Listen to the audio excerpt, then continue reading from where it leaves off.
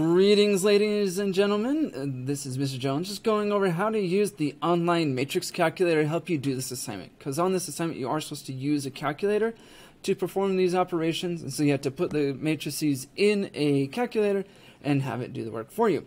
We're going to actually use this first problem here as our example.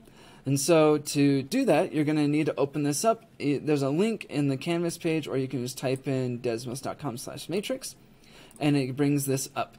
To enter in a matrix, you start by pushing new matrix, and it starts with A equals. So A is going to be our first matrix, and this matrix is 1 row and 3 columns, and so I'm going to change my dimensions to be 1 row and 3 columns.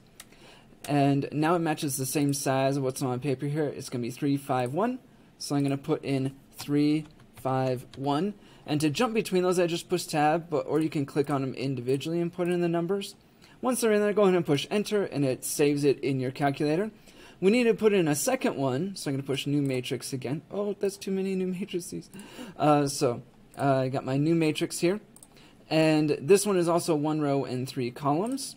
So I'm going to put 1 row, 3 columns, and the numbers here are 6, 5, and 3. So I'm going to do 6, 5, 3, and now I have my second matrix. Now that both of these are in here, I can tell the calculator to add, subtract them, try to multiply them. You can do those things, but we just need to add here.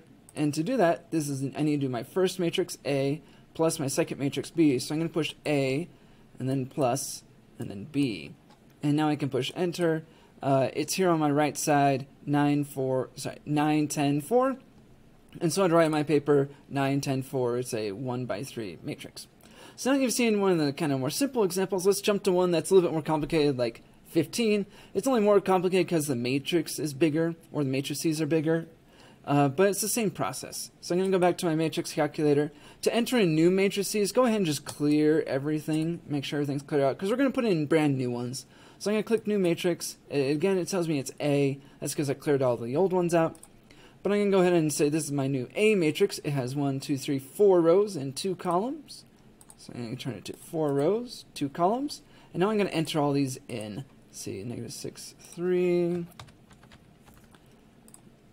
-4, -2, -2, -5, and -1, -6. That's a 3, 6. Voila, so I got my first matrix in there. I need to put in my second one, which has 2 rows and 3 columns. So I'm going to enter a new matrix, 2 rows, 3 columns. I'm going to enter these numbers in, 402 and 0, -1, 0. So I have my second matrix in there.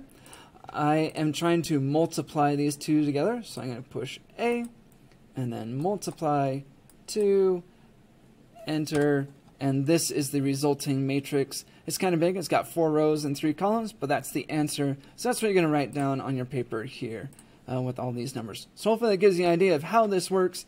Once again, when you get to the next one, just hit clear all, and you can clear it, and you can start entering new matrices. And there you go. Good luck.